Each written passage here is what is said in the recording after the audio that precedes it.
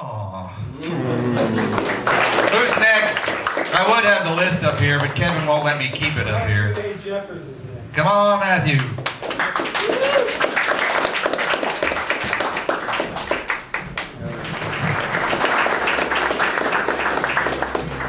This next poem is called The Last Days of Humanity, and this has been inspired by the last 8 years of the Bush administration.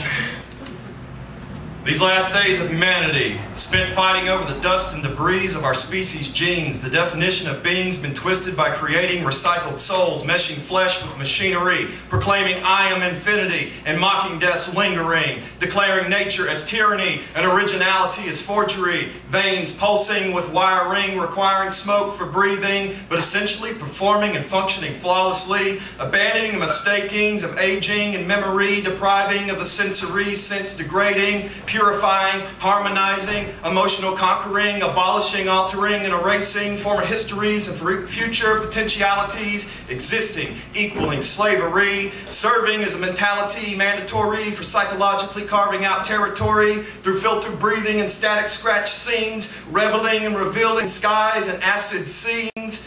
The elite, wealthy, and supreme hunting down refugees, hiding and scattered throughout the galaxy. Tribal genocide is euphemized as triviality, an act of mercy, epically echoing vaguely of republics and democracy, now a godly hierarchy, enabling corporatocracy by the bidding of the banking families, the Illuminati behind government puppetry. Evolution was muted and made a scheme for the benign scientific community, ready to be rid of conceiving and breeding, lovemaking and families, liberty and justice for nobody. The transhumanist replaced all things with perfect forms, perfected meanings, reverting to researching what the fascists were rehearsing. Eugenics became necessity, language editing, reduced words to screams of infancy and brevity, computers fulfilling all your conversational needs. Speaking your piece becomes condemning, a violation of zoning, no sanctuary for radical dreaming, and possibility of repenting from the responsibility of accepting manufactured conditionality. Conceptualizing of the heavenly was deemed unseemly and obscene. Faith seemed dirty and was scoured clean, sanitizing insanity, life and emotion and divinity, passions and pursuits and fantasies.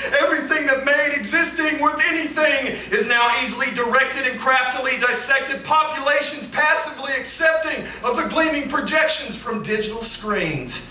Psychosomatic criminality, subliminally weaving the string of lies that we're believing. We think we're free and paradoxically controlling our destinies. Contradictorily chasing artificial selves and seeking and dying for debt money. Even suicide is taxing, coming complete with fees and a termination policy.